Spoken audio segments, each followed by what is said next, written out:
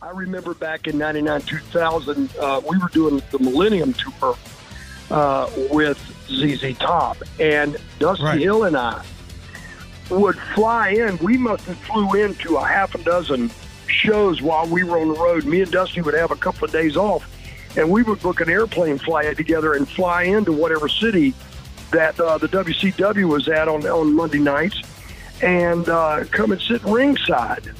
As a matter of fact, not too long ago on YouTube, I was YouTubing a bunch of the old WCW stuff, and here's me and Dusty sitting there, and so as you can see, I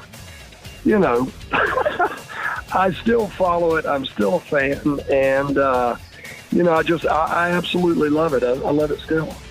I'll never forget you and Dusty from ZZ Top. We were doing Nitro at the Houston Astrodome. That's right. During the time we were selling out the domes, and I got a call from you or your manager, somebody, and said, "Is it okay if we stop by?" I said, "Sure, yeah, I'll make sure to take care of you." And he said, "Yeah, but we're on our tour bus." So I had to go to Doug Dillinger, who was the head of security at the time, and they had to make all these plans to get the tour bus in the Astrodome, and all the wrestlers are marking out, and you guys are all we're as big of fans as the wrestlers were for you. It was a blast. I still have pictures.